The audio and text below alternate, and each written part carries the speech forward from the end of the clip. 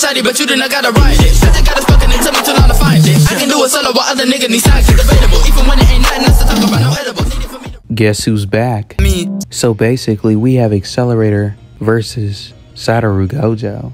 But let's go over the characters first, like before we get to the scalings. Accelerator, aka Mr. No Fucks. So what are his abilities, to be precise? Well, that's simple. His ability is called Vector Manipulation, basically giving him the power to manipulate mostly anything, or just like any matter or some shit like that. Like he can change the momentum, he can stop it, basically it's some other shit. But now let me just tell you this nigga's main ability, like this nigga's bread and butter. It's this thing, right, called the Vector Shield. Basically, you cannot touch this nigga. Like any attack you throw at this nigga or shoot at this nigga, it will basically reflect back onto you type shit. But let me just get to his scalings. Like, let me just tell you what the fuck this man does, my nigga. Let me just tell you the shit that this man be just doing. Accelerator, AP, solar system to universal to high complex multiversal. Now for the solar system feat, it's actually pretty explainable because, you know, he shook a whole galaxy and shit, and the required power to like shake like a whole galaxy and shit,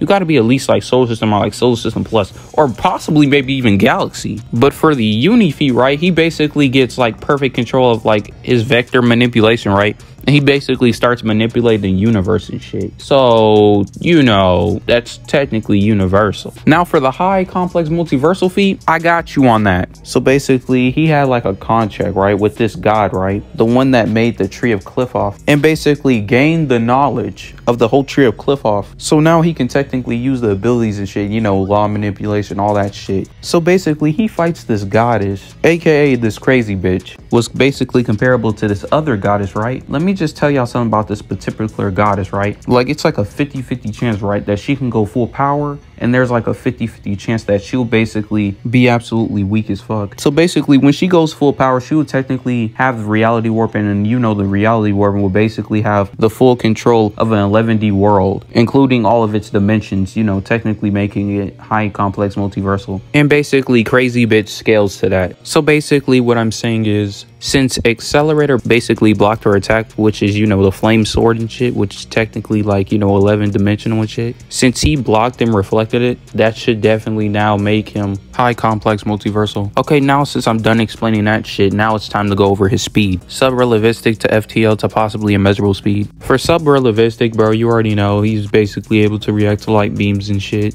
or like sub-relativistic plus, or you could just flat out just say relativistic plus or some shit like that. But basically, like, he doesn't really dodge, he just mostly just take the attack and just tank the attack and just redeflect that bitch right back at you. So what's the point of him just dodging? You get what I'm saying? But for FTO, he basically fights a bitch that's basically FTO speed. I forgot to mention the accessible speed feat. Now look. Basically Tomura, right, he basically moved where it was like a erased universe or some shit like that. And basically, you know, a universe has space and time. Basically, all of that was erased. And basically, Tomura was still able to move in it. So he should technically have accessible speed because it has no time, no space, none of that shit.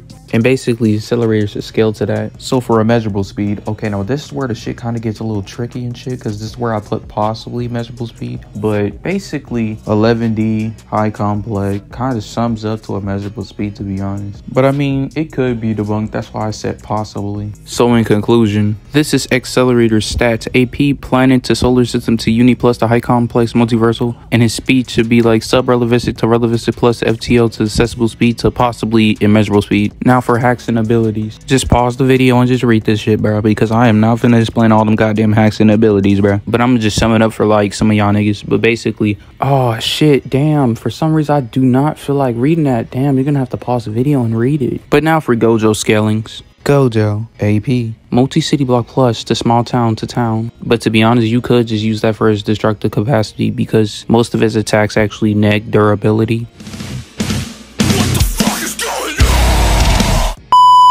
Like he can basically negate durability on a subatomic level. Let's say I have solar system durability, but I'm slow as shit, and like Gojo's attack is faster than me. Basically, if that shit hits me, I'm kind of fucking dead. But if you're like Universal Plus or higher, you should be able to tank it. But now for his speed, Supersonic Plus to Hypersonic Plus with his ability. Now people try to make you believe that he actually has like incessable speed or some shit, because it says right here, looks like time doesn't pass here. But if you look around him, what do you see? You don't see like an endless fucking space where there's no time nor space. You literally see fucking skeletons trying to touch his ass. And if you look closely, Gojo's literally laying his ass down, which means the shit has a solid surface. But he could be using his powers. It is a timeless void, I promise, it is. Okay, now just to debunk that he's not using his powers for this shit, look what's around him. The skeletons. Look at the skeletons. They're standing, they're not falling. So you're saying basically the skeletons also have spatial manipulation to the point where they can float with Gojo? And the thing about it, this is literally the only scan that people use to prove that Gojo has accessible speed, which is only one fucking scan, one fucking panel. They try to debunk Goku's accessible speed, but he has multiple claims of it. He has more than at least 5. Gojo only has 1. Like, come on now, that doesn't make any fucking sense. And not just that, Mahito actually dodges a serious punch from fucking Gojo while fucking smiling. This nigga is smiling while dodging a serious punch from Gojo. And yes, this motherfucker was serious. Bro, look how straight this man's face look. So that should like prove my goddamn scale to be right with his speed, to be like Supersonic Plus to Hypersonic Plus if he uses his fucking powers. That should put Mahito at like Supersonic Plus then. Now for his hacks and abilities: spatial manipulation, hollow purple, durability negation, regeneration, the limitless, domain expansion, aka the immeasurable void. Now let's prove that these so-called misconceptions are actually correct. Number 1, the infinity cannot divide accessible speed. Like basically accessible speed cannot even be calced. So how are you gonna basically divide something that cannot even be calced? If you get what I'm saying. Basically what I'm saying is, like, how are you gonna divide something that cannot be divided? Number 2, uni to uni plus individuals can shatter the infinity. Now let me explain this shit carefully. Now, if the infinity basically is supposed to create basically infinite spaces or some shit like that, what people have been saying, it basically is supposed to divide your speed. Okay, basically, if it's actually infinite space that's supposed to divide your speed, infinite 3D, that's literally universal.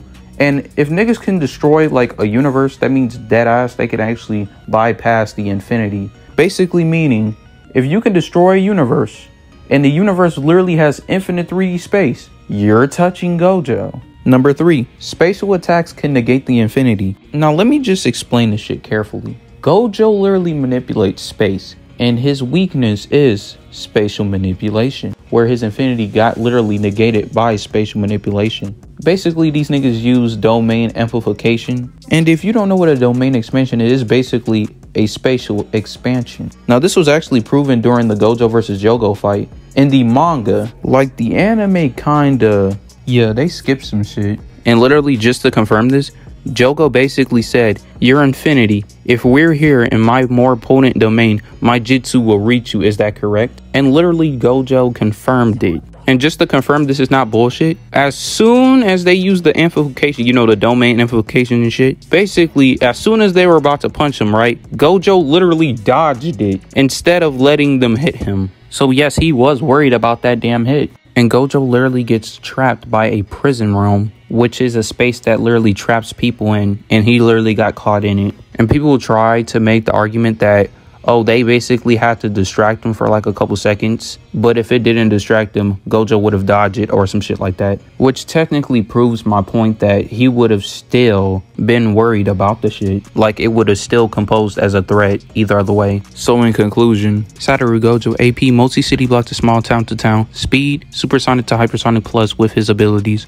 Now for the fight. Holy shit, these stats massive. So for the conclusion about who wins, like, Accelerator just flat out negs in any type of way, in any scenario, 10 times out of 10. Like, let's say Gojo manages to trap Accelerator in the domain expansion, right? And use infinite void, right? Because Accelerator can already process an infinite amount of information, and especially higher since he got the knowledge of the Tree of Cliff-Off. And he was literally able to calculate a high complex multiversal attack and redeflect it. And for the infinity, yeah, he can literally just nullify it. And that's literally me just giving basic arguments. Like, Accelerator is literally stronger, faster, has more hacks, has literally counters to Gojo, while Gojo cannot do a damn thing. So basically, this whole fight was technically